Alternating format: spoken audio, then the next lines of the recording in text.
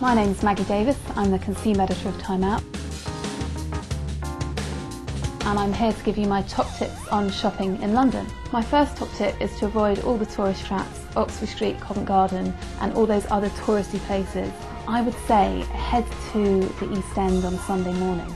There are three fantastic markets: Spitalfields, Columbia Road Flower Market and Brick Lane. One of the great streets off Brick Lane is Cheshire Street, and here you will find two of our favourite shops: Beyond Retro, which specialises in really fun, funky retro clothing, and then Labour and Weight at the other end, which specialises in traditional English hardware, from fantastic watering cans to the perfect apron. My second tip is to head into London's historical retail heartland, where you'll find a really interesting mix of different historical shops, from Jermyn Street, where all the great shirt makers are, to Savile Row, where you'll find about 10 bespoke tailors left, some of them dating back about 300 years.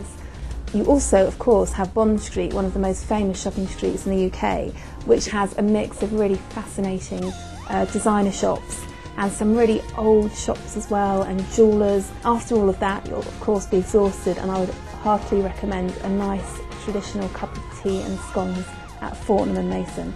My next tip is to head out to visit some of London's neighbourhood shops. Angel in Islington has a really good diverse mix. You not only have Upper Street, which is full of independent shops, but you have Camden Passage, which is full of really interesting little antique shops and markets. And it's really buzzy first thing in the morning when all the dealers lay out their wares, and you can pick up some great treasures and trinkets.